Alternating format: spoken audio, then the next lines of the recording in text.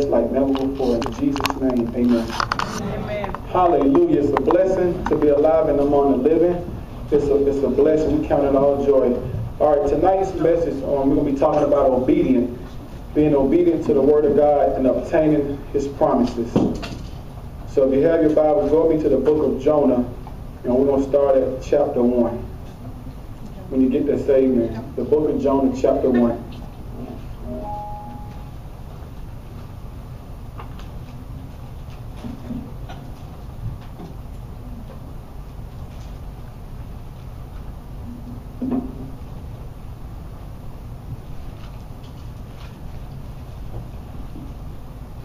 I see nobody can find Amen. Jonah I yet. did. Amen. Okay, amen. All right, we're going to start at verse 1. The book of Jonah, chapter 1, verse 1. It says, Now the word of the Lord came unto Jonah, the son of Amittai, saying, Arise and go to Nineveh, the great city, and cry against it, for the wickedness is come up before me. So here we see God gave Jonah specific instructions on where to go. Verse 3, it says, But Jonah rose up, and he fled into Tarshish from the presence of the Lord, and went down to Joppa, and found a ship going to Tarshish. So he paid the fare thereof, and went down into it to go with them unto Tarshish from the presence of the Lord. See, God has spoke to Jonah, gave Jonah specific instructions on where to go. And Jonah chose to go the opposite. He chose to do the opposite thing of what God told him to do. And likewise, in our life, when God tells us to do something, God not telling us to do something because He want to be mean or He's trying to keep us from being blessed. God created us. He created us to rule on this earth like kings and queens. But if we disobedient to God's word, we're not going to be blessed. Being obedient to the things that God told us, it unlocks the keys and unlock the blessings in our life. So when God tells you to do something, it's best to be obedient. Okay, in verse 4 said, But the Lord sent out a great wind into the sea, and there was a mighty tempest in the sea, so that the ship was like to be broken. It says, Then the marines were afraid, and they cried every man unto the God, and cast forth the wares that were in the ship unto the sea, to lighten it of them. But Jonah was gone down into the sides of the ship, and he lay and was fast asleep.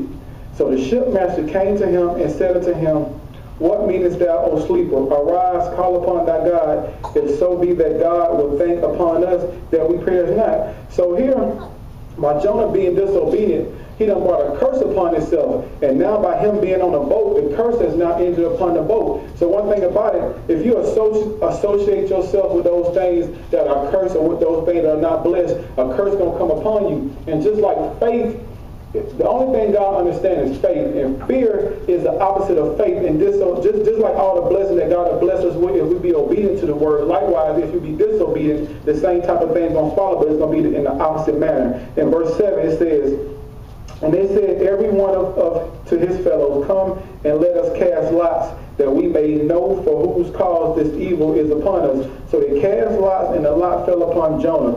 Then they said unto him, Tell us, we pray thee, for whose cause this evil is upon us. Then what is thine occupation, and whence comest thou? What is thy country, and what people art thou? Verse 9 says, He said unto them, I am a Hebrew, and I fear the Lord, the God of heaven, which hath made the sea and the dry land.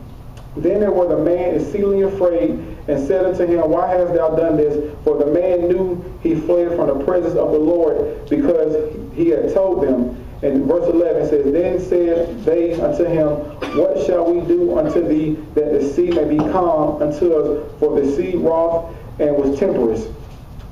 Verse 12 it says, He said unto them, Take me up and cast me forth into the sea, so shall the sea be calm unto you. For I know that for my sake the great tempest is upon you. Nevertheless the man rowed hard to bring it to land, but could not, for the sea wroth and was tempestuous against them. Wherefore they cried unto the Lord and said, We beseech thee, O Lord, we beseech thee, let us not perish for this man's life, and lay not upon us innocent blood. For thou, O Lord, hast done this as it is pleased thee. So they took up Jonah and cast him forth into the sea, and the sea ceased from raging. See, when a curse is upon you, and when the person that is cursed upon you, you're going to want to do anything in your power to get the curse from upon you. So what they did, they cast Jonah into the sea, and when they cast the thing that was cursed into the sea ceased from being raging, the wind ceased, and the waves ceased. So one thing about it, we got to stop associating ourselves with things that are cursed. We got to stop associating ourselves with things that are blessed. In our life, people got to qualify to be our friend. We just shouldn't associate ourselves with anything or anybody. One thing about it, we got to make sure that we don't think that we're better than nobody, and we don't think that we all that, but people got to qualify to be our friends. We shouldn't associate ourselves with somebody that don't serve the same God as us. We shouldn't associate ourselves with people that don't believe in the same thing that we believe in. That's just like, for instance, just like a Muslim. A Christian and a Muslim is unequally yoked because we believe in different things. They don't believe in our God. And if anybody don't believe in our God, they're an enemy to us. Not saying that we can't love them, and not saying that we can't minister to them and lead them with Christ, but we shouldn't have fellowship with them. We shouldn't intercourse with them. Okay, and then verse 16 said, and the man, they feared the Lord exceedingly and offered a sacrifice unto the Lord and made vows. It says, now the Lord had appeared a great fish to swallow up Jonah, and Jonah was in the belly of the fish 3 days and 3 nights. So why should it take to go in the belly of a fish for 3 days and 3 nights for God to get your attention? When God tells us to do something, we got to make sure that we be ready to act out on what he tells us to do. Isaiah 1:19 says, if you be willing and obedient, you should eat the good of the land. So that word and is a conjunction, and connects willing and obedient together. So you got to be willing and obedient. You just can't be obedient to what God tells you to do. You got to be willing. If God asks us to do something, we can't do it with grudgingly. That's why the Bible says God loves a cheerful giver. When we give, we got to give. We got to be thankful that we have to give. On last night, I had just took my son to football practice. So I started that quick trip, and I was going to put some gas in the car, but the Lord told me not to. He told me to wait later, and I didn't understand why, because I had the money to do it then. So I got home, and then I decided to go to quick trip, and there was a lady up there, and she approached me. She said, sir, she was in the car with her daughter. She said, sir, I have $25 to my name. I've been staying in a homeless shelter. I get unemployment, but I lost my house. I lost my job. I don't have nowhere to stay. So I told her, I said, I only had $50 on me, and I just put all that in the tank. So I was about to leave, and the Lord told me to go find her. So I found her. I said, do you mind waiting right here? I stay right down the street. I'm finna go home, and I'll be right back. So I went home, and she said she only needed $49 to get her a hotel room. And she said she had $25 on her. So I said, okay, I can help you. So the Lord told me to give her $100, and I gave her $100. She was so excited. She was so thankful. And I was telling my wife, I said, for her to be going through what she's going through, her spirit went down. She didn't have no pride. She said, I got to do what I got to do to provide for me and my daughter. And a lot of times I can be kind of skeptical about giving people things, because you know, sometimes a lot of people be trying to hustle. But I didn't pick that up about her. She was real sincere, and she was saying that she said, I get food stamps, but I just don't have nowhere to stay. And she was tired of staying in the homeless shelter, because she said at a certain time of day they got to leave and they can't return back to a certain time. And she said she done caught weedworm in a homeless shelter, and she said she just wanted a place to stay. And she said, now I'm gonna take this money that you blessed me with, and I'm gonna get a hotel room for I guess she's gonna stay at a lot. A lot of times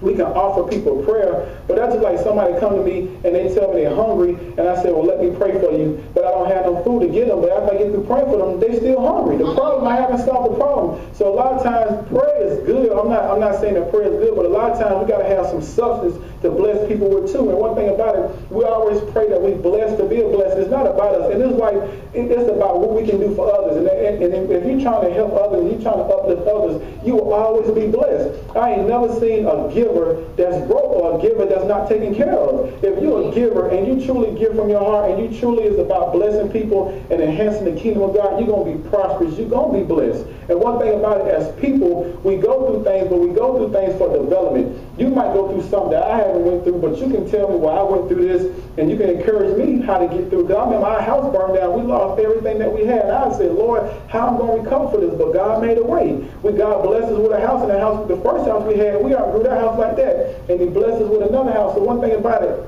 No matter what you're going through today, no matter what type of situation and circumstances you face, we're not subject to our circumstances and situations. Our situation is subject to us. It's whatever we call it. Just like an eagle. When an eagle flying, when an eagle see a storm coming, an eagle don't try to avoid the storm. He lock his wings down. He fly above the storm. So when the eagle's flying at, it's sunny.